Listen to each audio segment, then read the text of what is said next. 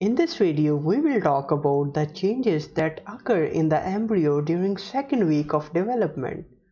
Hello, I'm Dr. Aizaz from MedicoVisual.com. Welcome to this visual lecture.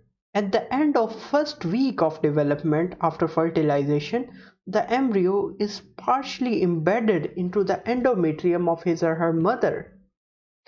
And you can see the trophoblast, it has two layers by now. The one layer that does not have a clear-cut cellular demarcation or cellular boundaries, and it is a single mass consisting of lots of nuclei interspersed between them. It is called syncytiotrophoblast because it acts as a syncytium. It acts as a single structure, while the other layer of trophoblast that has clear-cut cell membranes in between the cell, clear-cut cellular boundaries is there. That layer, that type of trophoblast is called cytotrophoblast. So basically trophoblast has now two layers, and along with that we have inner cell mass or embryo proper that will form the actual embryo, and then there is this blastocyst cavity or blastocele is there, right? So this is the structure of embryo or blastocyst at the end of first week. Now there are some changes that are occurring with this trophoblast, and then there are some changes that occur within this inner cell mass or embryo proper. First, let's describe the changes that occur with the syncytio and cytotrophoblast, mainly syncytiotrophoblast because they are easier to describe, and then we will focus our attention towards the development of inner cell mass. Right, so let's blur this area and only focus here.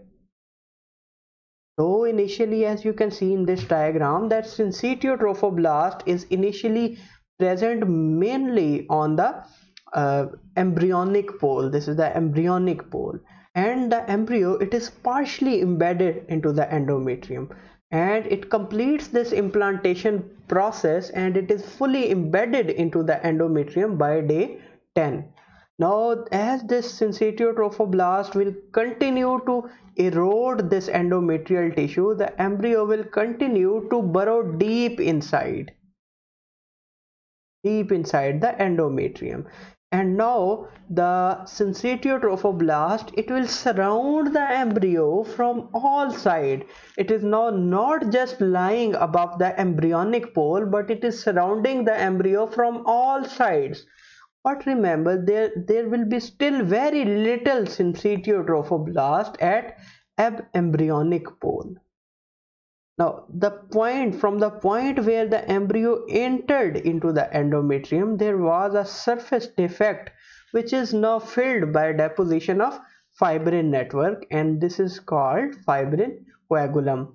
And because of presence of embryo inside the endometrium, there will be slight bulge of endometrium into the uterine cavity, into the cavity of uterus. And of course, as it will grow bigger, the bulge, it will become more prominent.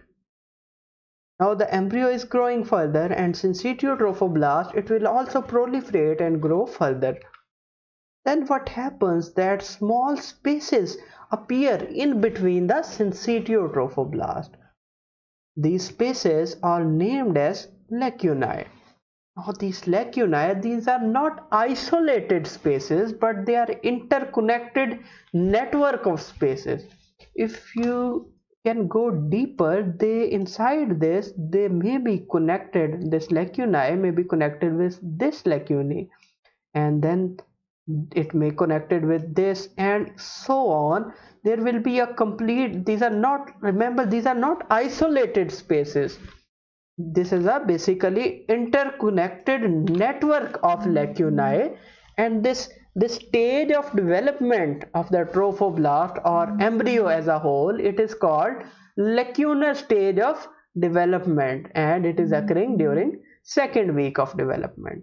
And by the way, this formation of lacunar network, it gives a sponge-like appearance to the syncytiotrophoblast.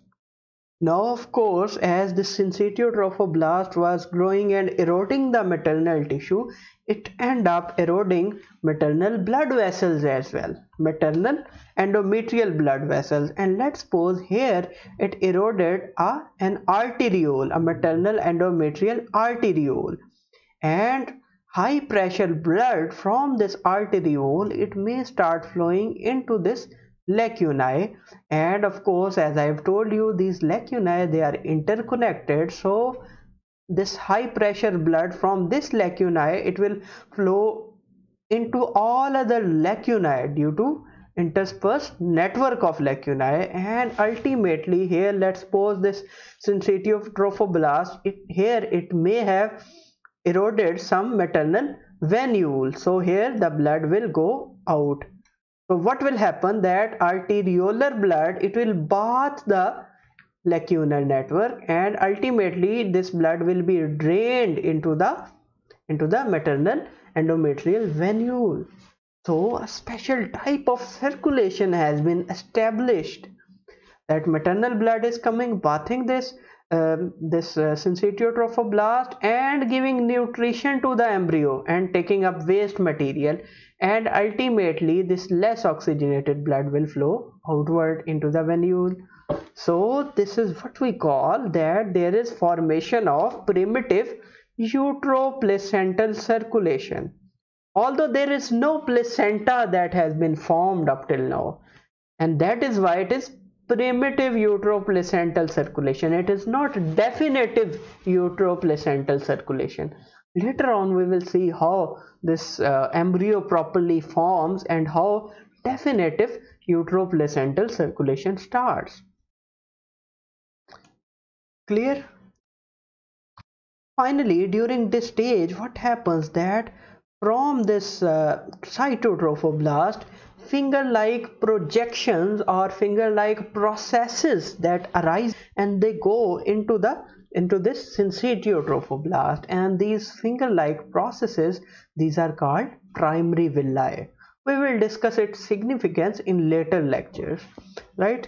And finally, something interesting happens during about somewhere between 10 to 12 or even 14 days, when women, she was expecting her menstruation, her period, but of course she will not experience the period because she is right now pregnant, right? But high pressure flow of blood into this lacunar network, from this high pressure blood, some drops of blood, it may seep through this lacunar network, come out into the uterine cavity through this defect, and it may come outside the body through the vagina. From the vagina it may come outside, and due to this flow of some blood, the woman, she will feel that she is menstruating. She is menstruating abnormally low, but she is menstruating, and this may lead to miscalculation of estimated date of delivery of the baby, and this is basically called implantation bleeding. So let's review what is happening with the trophoblast during second week of development. Initially, the syncytial trophoblast, it is lying only above the embryonic pole, but as it grows further, the embryo from all sides, it is surrounded by syncytial trophoblast. Then lacunae are formed within the syncytial trophoblast, and uteroplacental circulation starts, and finally the primary villi are formed by the cytotrophoblast. So these are just the changes that occur in the trophoblast during second week of development. Now let's focus our attention towards the inner cell mass or embryo proper, right? Now this inner cell mass, it is basically an amalgam of two types of cell. It is a mixture of two types of cell, and these two types of cell, they are not arranged in a particular fashion, but as the second week start, and even sometime before the second week, at the end of first week, what happens, that these cells will rearrange themselves within this inner cell mass. The cells that will come to lie above or top, these cells that come to lie above or up or top, they are called Epiblast. Epiblast? Well, not really epiblast. They are epiblast. I am calling epiblast so that you know that they are lying up or above, right? And well, precisely speaking, they are not lying up, they are lying dorsal to the or behind the, what is this, epiblast, the other cells, hypoblast, right? Now the other cells, these yellow cells, they are called hypoblast. Hypo means less, so basically they are less in size, I mean small in size. They are low cuboidal and they are low lying. The other cells, epiblast, they are high lying and they are large, they are longer, they are tall columnar. So two types of cells that are formed here, that are established here: tall columnar epiblast and low cuboidal hypoblast. Now these hypoblasts, they are lying dorsally or above the blastocyst cavity, right? They are lying posterior to or dorsal to the blastocyst cavity. By the way, you know, this side, this pole of the embryo is basically, this will become the back of embryo. So this is dorsal side. If you are confused about this terminology, please watch part first of embryology series of MedicoVisual. I will give the link in description. Basically, this side of embryo is dorsal side and this side is ventral side of the embryo. So on ventral side there is hypoblast and on the dorsal side there are epiblasts that are lying. Now hypoblasts, they are lying dorsal to blastocyst cavity. Now what these hypoblasts will do is that these hypoblasts will proliferate and they will line this blastocyst cavity. What they will do is that they will customize, they will personalize this blastocyst cavity by decorating its wall by their own cells. Right? Initially this blastocyst cavity, it was lined by, what is this, cytotrophoblast, but now this blastocyst cavity will be lined by, what is this, hypoblast derived cells. And now this blastocyst cavity, as it is lined by hypoblast derived cells, now it is named as not blastocyst cavity, but now it is called exocelomic cavity. You know what is the meaning of coelom? Coelom means body cavity. The real actual body cavity of the embryo will be inside this embryo proper. But this body cavity, this is not body cavity, this is outside the body cavity of embryo. So that is why this cavity is not coelomic cavity. This is exo mean outside. This is exocelomic cavity. Are you clear about its naming scheme, right?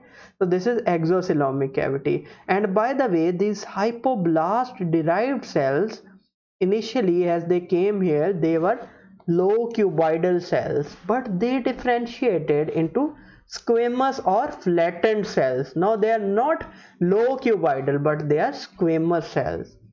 And with that reference, the name of this membrane, the name of this wall of this exocelomic cavity is simply exocelomic membrane.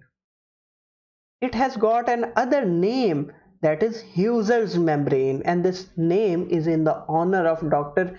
Chester Heuser. This name is in the honor of Dr. Chester H. Heuser, who was an American embryologist who first described this membrane. Right, so this cavity is exocelomic cavity and the membrane is exocelomic membrane or Heuser's membrane. Clear? Now let me tell you something interesting about this exocelomic cavity. You know what? The bird's embryos, they do not have luxury to grow within the uterus of their mother, within the endometrium of their mother. So they have to grow inside those special eggs. And as you know, eggs, they have egg yolk. Why they have egg yolk? Because the mammalian embryo, it gets nutrition from the endometrium of mother. But because the bird's embryo, they do not grow inside the endometrium, so they get their nutrition from the egg yolk. Now the structure, a structure analogous to exocelomic cavity forms within the bird's embryo, and this structure, it surrounds and it lines the egg yolk, right? Exocelomic cavity like structure forms in the bird's embryo and it surrounds and lines the egg yolk. I am talking about bird's embryo. So with that reference, even the human's exocelomic cavity has got another name, and that is yolk sac. Even though there is no yolk here, there is no yolk in the exocelomic cavity of human embryo, but still it is called yolk sac. I think embryologists are quite conventional people. I don't know why they have put this name yolk sac even though there is no yolk. Maybe due to resemblance with the structure of yolk sac of the bird's embryo, right? So conventionally they call it yolk sac. Well, truly speaking, even in the human embryo, this yolk sac has a role in provision of nutrients to the embryo. During early stages, this yolk sac or exocelomic cavity, it truly provides nutrition to the embryo, so this yolk sac name is somehow justified, right? Now this yolk sac, it is early yolk sac. Later on there will be some change in this yolk sac and that definitive yolk sac will be formed. So at this stage, this yolk sac is not definitive yolk sac, it is early yolk sac or primitive yolk sac or primary yolk sac, right? And then there are some embryologists and some people who are like me. By the way, I'm not embryologist, I am just a medical teacher. So by the way, there are some people that are like me who do not like to stick themselves with the conventions or traditions. So they like to call this cavity as umbilical vesicle or umbilical vesicle. Why they call umbilical vesicle or primary or primitive or early umbilical vesicle? The reason is that truly this umbilical vesicle later on it gets incorporated into the umbilical cord of the baby. And with that reference, this exocelomic membrane or Heuser's membrane, it has also got several other names. That is yolk sac membrane or yolk sac endoderm, and similarly umbilical vesicle membrane or umbilical vesicle endoderm. Why endoderm? Why we are calling it endoderm? We will discuss that later. But this is what it is, and what I want to put in your mind, what I want to imprint in your mind clearly, that there are several names of this cavity. In some books you will read that there is written exocelomic cavity. Somewhere you will see written yolk sac. Somewhere you will see primary yolk sac. Somewhere you will see primitive yolk sac, and other times you read early yolk sac and primary umbilical vesicle and so on and so forth. But remember, never ever get confused. All these names point towards a single structure. This structure that is lined by hypoblast and hypoblast derived flattened cells. So please, my friends, don't get confused with the naming scheme. I think after this pandemic ends, I'm gonna throw a party for this embryologist. I'm gonna call them on a party and I'm gonna ask them, why don't you come up with a naming consensus? You are confusing medical students for years. I think my anger is justified. That's what they are doing. Now, as these hypoblasts, they have got their own personalized cavity. Their elder brothers, these epiblasts, they will insist that they want to get their own cavity, right? So these cells in the middle, these epiblasts in the center, they will start dying. They will start undergo apoptosis and new cavity will be formed. Right? You know, some people they die for their country, some people die for their religion, and here these people are dying for a cavity. Well, except that they are not people, they are epiblast cells. So they have got their own cavity, and within this cavity, these cells, they will throw osmotically active substances, and due to these osmotically active substances, through ultrafiltration of maternal tissues, some fluid will seep inside this, right? So it will contain a special fluid. Now, fortunately, this cavity has got not many names. A single name of this cavity is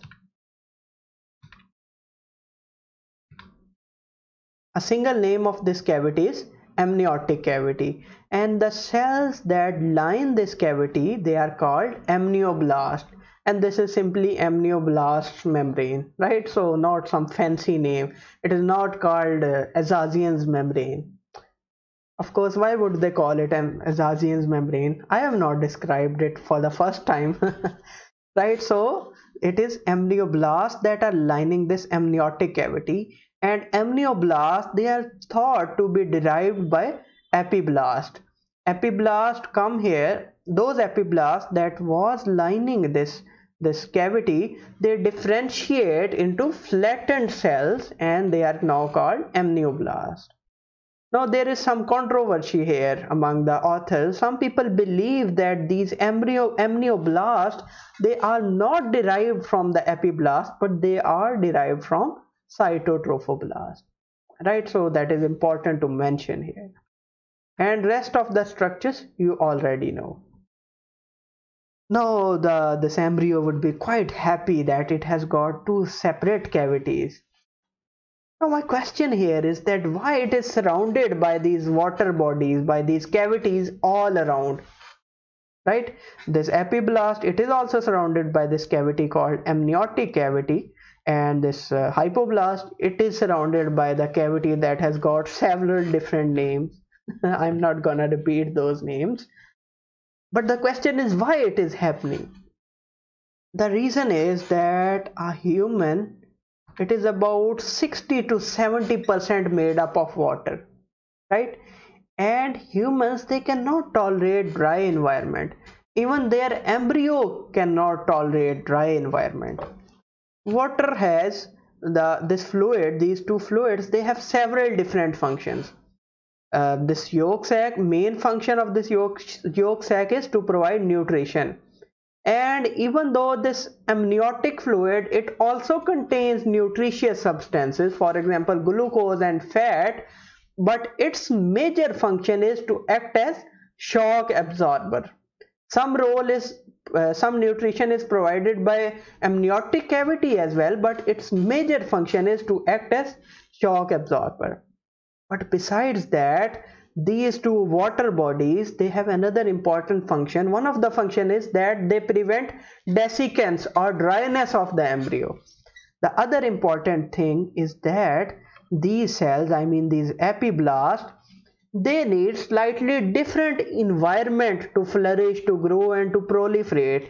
And these hypoblasts, they need a slightly different chemical makeup. They need a slightly different environment with slightly different chemical makeup to maintain themselves, to proliferate, to grow, right? So chemical constituents of amniotic cavity will be of course different from the chemical constituents of the exocelomic cavity.